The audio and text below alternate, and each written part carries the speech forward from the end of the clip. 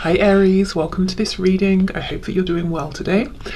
We have sensitivity. That's very interesting because as I was shuffling up that deck, I was hearing almost like a melody coming through, but it wasn't anything I could hold on to. So I don't know that it's one specific song I'm being given, maybe more the message that the Divine Feminine Collective right now is feeling very sensitive to the energies around them, getting maybe lots of messages through songs, song lyrics, or maybe just more broadly receiving signs and getting strong intuitive hits and then confirmations around that through things they're seeing, perhaps whether it's in their waking life, through dreams. It could be those random signs we see when we're out and about, on billboards, license plates, whatever it is.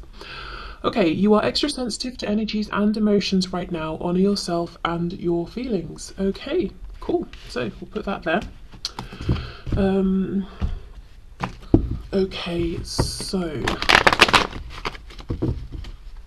of course, as well, that could be quite a literal confirmation, perhaps, for some Divine Feminines watching, if there is a connection to music or thoughts around picking up an instrument or picking an instrument up again or singing or something like that. Okay, so let's see. Oh,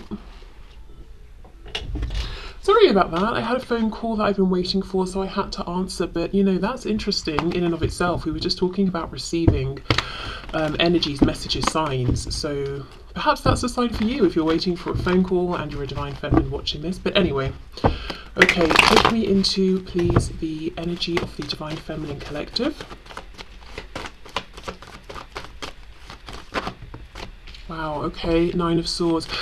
Yeah, with this card coming out about sensitivity that I've sort of almost squashed in half now, brilliant. I feel that maybe the Divine Feminines are feeling very sensitive, very receptive, and it's overwhelming. It's kind of perhaps getting to be too much. So there could be some guidance here around grounding, cleansing energy, protection around the energetic bodies, that sort of thing. Yeah, okay. What else, please? A Hanged Man, we've got Pisces energy there. I think we just had one that flipped.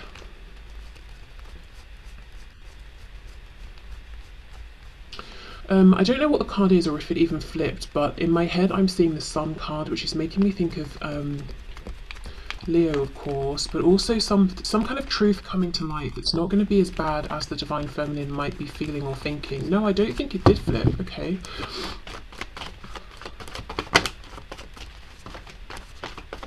And the Nine of Swords, we don't just get to that place overnight. It's usually an extended period of time of worry, of stress. See, look at this. And did you see how these came out? The Tower hidden behind the Ten of Cups. I feel like the Divine Feminine right now might be fearing some kind of disaster almost, or I don't know, anticipating some kind of worst case scenario or some kind of negative surprise that, the message here today from Spirit is this isn't going to happen. So I don't know if it's fear of, okay, I know my Divine Masculine is going to announce that they're getting married, or I'm going to see something about their family, or hear something, or they've gone away with their family, so this means that, or something is going to happen within my family, but it's actually not. But for some reason the Feminine is really focused on this, very worried about it. We've got Scorpio energy here with the Tower. I would kind of want to say there could be a feeling of this is too good to be true, but what's too good? Because it doesn't seem that there's that good of an energy around. I don't know, let's keep going. Six of Cups. There's a lot going on here today. I'm also seeing potential messages with the Six of Cups coming out around some Divine Feminines doing almost like childhood healing. What's it called? Inner child healing, like maybe even some past life regression therapy, realizing and maybe addressing some wounds around disappointments that they experienced in the past, whether the past is sort of like 3 years ago, 2 years ago, or back in childhood, and understanding how the beliefs they picked up around that situation or those situations are still impacting them today, as in, for example, imagining disaster scenarios that aren't going to happen. So maybe at some point, say, the Divine Feminine experienced some kind of rupture within a family unit, at some point during their life while they were growing up, and feeling like, well, that's always going to happen in any relationship that I build now, or something like that, but almost like some subconscious belief that's being dug up. So yeah, I don't know if they're a divine feminine who are really looking within, and seeing maybe how some of their beliefs, some fears, some wounds have been impacting their connection, not just with their divine masculine and within this twin flame connection, but really impacting the choices they make in life in a broader perspective. Okay, so Knight of Wands, Two of Wands reverse. Yeah, there's a feeling of something being temporary, something the divine feminine wants to last being only temporary. So I don't know if there are divine feminines here who are with their divine masculine and they're like, okay, I finally got the thing I really wanted, but now I'm terrified it's going to end. Or they're feeling like, well, even if I did get this happy relationship and find this balance and harmony, it would be fleeting and my divine masculine would jump ship or something like that.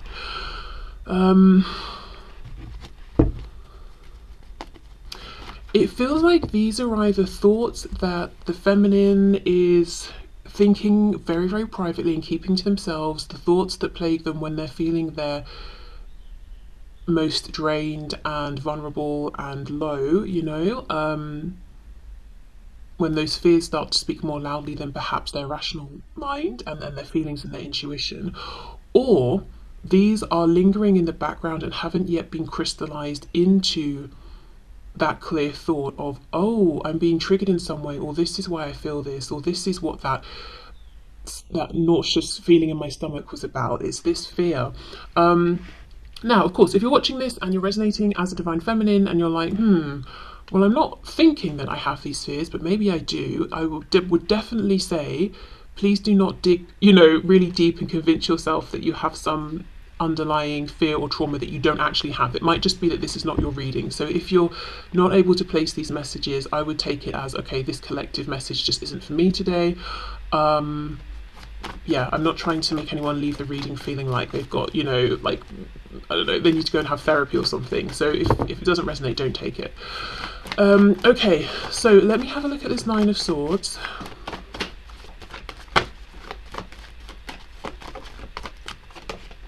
Eight of Coins reversed. Page of Wands. Because today, right now, all this fire energy, it doesn't feel exciting. It feels like a threat. I don't know if it's almost like looking at this fire energy and saying, it's temporary, it's too spontaneous, it's not tangible, I can't depend on it, it's the thing that's going to create distractions. This feels quite specific. Three of Coins reversed. Yeah, it's like we've not, even the King of Coins is reversed. We've not got the grounding, we've not got the earth energy, we've not got the stability. So maybe it's a fear of, I'm on one page, my masculine's on another, we're not pulling together here, I want something long lasting, my masculine wants, you know, those sparks of passion in the moment to come in and out. The Tower reversed with the Two of Wands. I just saw, I think it was death, more Scorpio energy there. Yeah, a fear of something ending. Look at this, see, even the Ace of Cups, ordinarily an amazing card, so much potential, but it's paired with the Devil, Capricorn. This is fascinating. You know, let me know if this makes sense to you, please, if you want to share. Because it feels like the divine feminine has been recently offered something with their divine masculine, the thing they are saying they want, but now it's terrifying that it's here because it's like, well, what if it goes? Or they feel it. Again, going back to the sensitivity card, we got, you know, the oracle message at the start. It's like they feel something's coming in and it's good, but that is triggering an immense amount of fear and lack of trust of this Ace of Cups. Wow. Okay. But, you know, if this is resonating with you and it's your message in one way or another, it's really important to remember that the Nine of Swords is when our fears have got the better of us, and Spirit is saying the Tower is reversed. There isn't going to be this worst case scenario that you think and feel will happen. See, look, Six of Swords, getting up, moving on, leaving. Okay, I wonder if the feminine collective I'm talking to today does have maybe some kind of fear of abandonment. And this can sometimes even manifest as seeming like a fear or a rejection of commitment, because, you know, if we worry that we will get into a commitment and then be abandoned by someone, why not just circumvent all of that and never even commit to someone so they can't abandon us, you know? So I don't know then if the feminine feels like they're being challenged, they're the one who's being challenged to open up and engage and make it a team effort here, and that's terrifying, because if they do that, what if they do that and then the masculine leaves? This is really interesting. And it's so interesting because it feels like there is a reason that this triggering is coming up now. So as I said, I feel like the feminine has been offered something here, or feels or senses on the horizon that there is a big offer, an opportunity coming in, something that would make them very emotionally happy, but there's a fear like, there's a fear that it won't stick around. It's like, what's the catch here? Because the Ace of Cups with the Devil, that's a catch. That's almost like, if someone's trying to get you addicted to something, it's like, you can have the first thing free, whatever it is. It can even be TV, you know, why don't you sign up to this streaming service and have the first however many months on us, so you get hooked on it, you know, and then you're willing to pay for the rest of the time. So yes, you might enjoy it initially, but then you're kind of tied in, and you know, that's now where your money is going or something. But yeah, it's like, what's the catch here?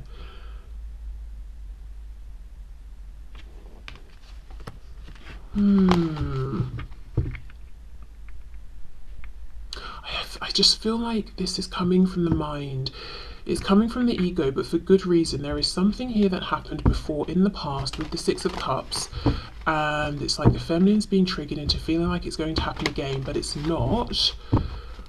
But the fact that this trigger has come up, it's, you know, obviously it's an opportunity to reflect, to heal, to transmute, to release. We've got the Queen of Pentacles reversed, so there could have been separation, divorce, parental figures separating, maybe the divine feminine themselves separating from someone in the past. It feels, look, there it is again wanting to come out, so I'll take this out. It feels like, what's that thing where we overestimate the potential for disaster and completely underestimate our ability to deal with it. So maybe there was something in the divine feminine's past that happened, and they felt that it was completely outside of their power to influence it, to do anything. And maybe it was, maybe they were very young or just inexperienced in this situation at the time. But that's very different now. The divine feminine is not a child anymore, or isn't very young, or has more experience. It's hard to talk specifically about what this is, because it's very individual, it's very personal, and it's not something concrete. It's thoughts, it's fears. Yes, see? Look at this, do you see what I mean? We've got the Emperor Aries, the divine masculine though, with the Emperor. Four of Cups reversed. So again, I'm seeing very, very clearly the divine feminine has received an offer from the divine masculine, the one that they want, and they're freaking out, or they feel it coming in. Three of Wands. They've been manifesting it, they've been calling it to them. They're extra sensitive to energies right now. They know it's coming, and that's triggering fear.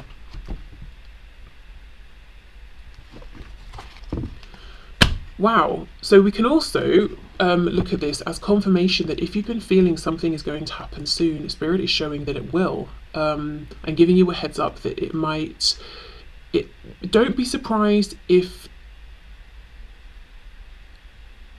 feelings and thoughts that are less than exuberant and positive are triggered here. You know, we might assume, oh, I'm getting the thing that I really wanted, I'm just going to be excited and happy and so in love with this thing or this person or this offer, but when it comes we are afraid or nervous or overwhelmed, you know. So just know that there might be some surprise feelings here or thoughts, but I think they're coming from wanting this so much that before it's even been grabbed with both hands, there's a fear of like, right, well, what if it goes away? Am I being tricked? I've waited so long for this, or this seems too good to be true.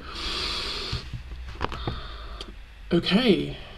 Interestingly, you know, in the back of this card, we've got the two swans together, which can be a sign of twin flames. So I do feel everything is much more safe and calm and okay than it seems to the divine feminine right now. But yeah, there definitely might be a need to journal, reflect. I just heard correspond with the subconscious. See what's going on down there. You know, let it speak. Don't try to repress it. That's just going to make it worse. But continue to remind yourself, if you're a divine feminine watching, you know that your fears are sort of shouting very loudly that it's not as bad as it seems. It's not even bad at all, to be honest. Yeah, no, creative writing. Yes, maybe automatic writing, free writing, journaling, or anything creative. Okay, so let's move into the divine masculine and see what's going on at this time with the divine masculine within this twin flame connection.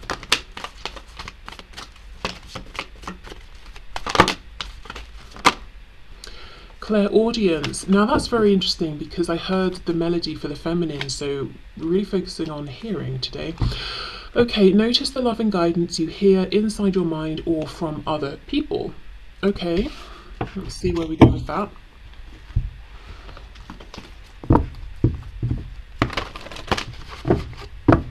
Okay, so can you take us into the energy, please, for the divine masculine collective spirit?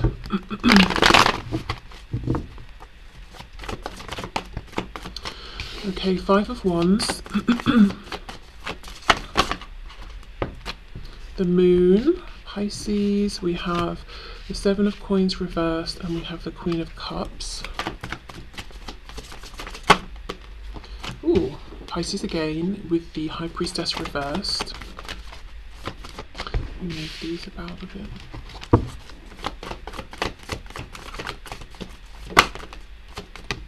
We have the Lovers in reverse, Gemini, twin flame energy there. Strength, Leo.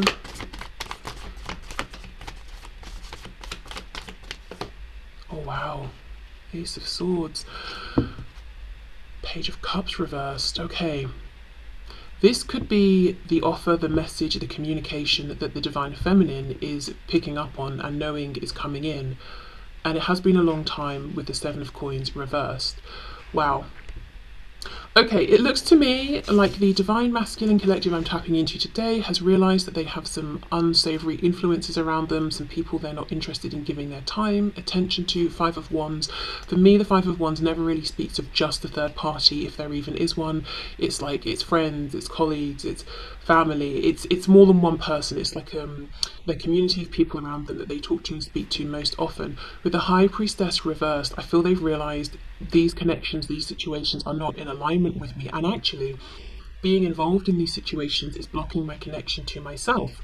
We have the Moon with the Lovers in reverse, so this is a divine masculine who has gone within and really reflected and thought about things and probed into, you know, the shadows to see what's going on there, and they've come out making a decision. I feel the decision is to align with their highest truth and, you know, to speak clearly, to live in their truth, but with purpose, with clarity, with intention, not just to go with the flow of these other people here.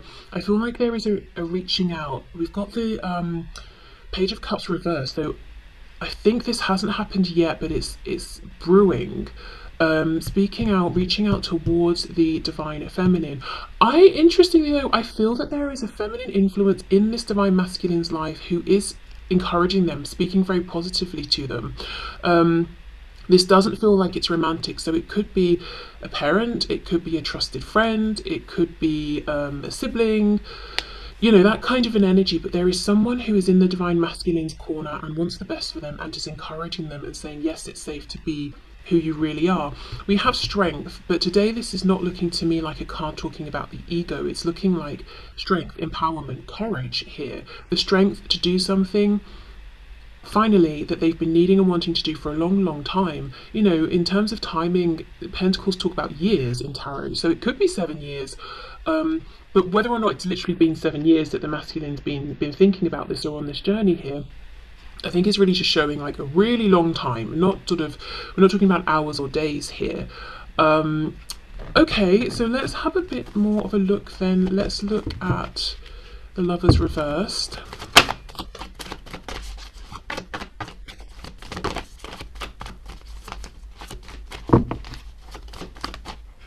Yeah, Eight of Wands, moving forward, speaking, communicating. Clarify Strength, please.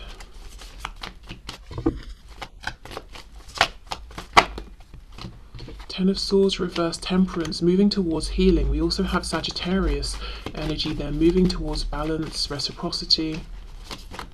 Okay, I'm not going to take those. And the Ace of Swords, Three of Wands reversed. We had that Three of Wands for the Divine Feminine. Wow. I think, jumping back to the feminine, one of the things that's making the feminine feel anxious is they're reading the undercurrent. They feel the change coming, but perhaps can't pinpoint what it is, because it's almost like what they're feeling isn't syncing up with what's happening in linear time. Because on the masculine side, we have the intention to show something, do something, communicate something, but the Three of Wands is reversed, whereas for the feminine it's upright. So it's almost like the masculine is not one step behind. I don't really like talking in terms of ahead, behind. You know, everyone's on their own journey. No one's ahead or behind. But maybe this thought hasn't crystallized yet as much as in the masculine's mind, as much as it's coming through energetically to the feminine. Does that even make sense? It's like the masculine, okay, the masculine and the feminine energetically both know what's going on. I think the feminine's 3D self, though, is also starting to pick up on what their higher self knows is going on, whereas maybe the masculine is that slight bit more disconnected from that undercurrent and from their higher self. So it's like masculine and feminine's higher selves and feminine's 3D self get it, kind of. The feminine's 3D self is like, what's going on? I feel something. Whereas the masculine's 3D self is really using their mind to process and think through, and is not quite so connected to this energetic undercurrent, but they're still moving in the same direction towards this intention to manifest this communication and authenticity. Look, I've said a bunch of words that I've tried to explain what I'm seeing. I hope it makes sense. I'm kind of frustrated because I feel like it doesn't, but I'm just going to have to trust that if you're understanding, you know, what I'm talking about, you'll be picking it up energetically and you'll be able to make sense of what I'm trying to put out there. Let's have a look at this influence that I feel is quite positive. We have the Queen of Cups. Let's see. Ace of Wands reversed. Three of Swords.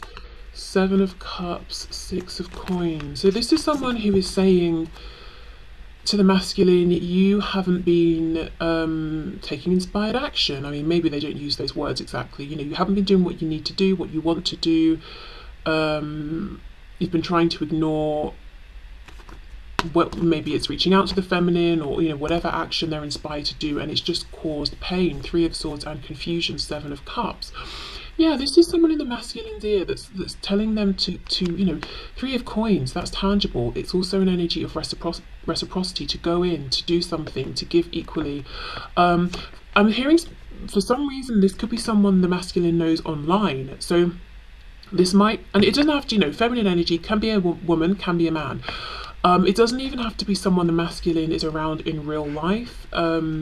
And in some cases it might not be, especially if the people around them they wouldn't talk to about this, or they feel uncomfortable. They could have maybe joined some kind of forum, or like Facebook group, some kind of twin flame or soulmate Facebook group or something like that, you know. But there could be someone online who is just encouraging the masculine to go for this, to put in the effort, to put in the energy, to balance things out. We have two cards of balance here.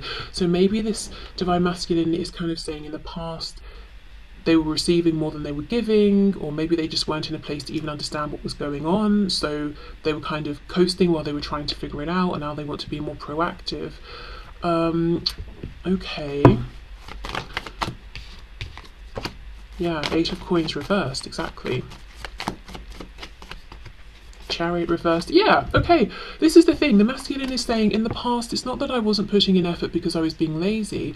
I just didn't understand what was going on. While, yes, with the star, I felt something pulling at me, I couldn't make sense of it because the chariot's reversed. Cancer and Aquarius here. The chariot's in pursuit of the star, but reversed. It's like I just didn't know how. I didn't even know what it meant. I didn't know what I was supposed to do with this feeling, but I felt it all along. Yeah, okay, and now we've got two cards of healing. So this is a masculine that wants authenticity, alignment, healing, reciprocity. And the feminine is picking up on this, and I think it's causing some confusion, because I don't think the masculine is showing just yet in a very, very clear, overt way in their 3D, through their actions, what's going on in their thoughts and in their intentions here. The feminine's reading that energetically, not understanding it. Yeah, it feels like a lot shifting right now in the sort of the undercurrent here, but I don't think it's just going to stay energetic or in the undercurrent for long. As I said, I feel some feminines may already have received some kind of offer or communication from their masculines. For others, it's coming in, some kind of manifestation they've been wanting. Okay, so I will leave this reading here. This has been A, incredibly interesting, and B, a bit of a tough one to articulate, I think. So please do let me know if you've, understood what I've been trying to say, or if I've made sense to you. But yeah, I think I'll leave this here. Thank you for watching. Hope it helped. Don't know if it did today, but I hope it did. And yeah, I'll see you soon. Okay, bye.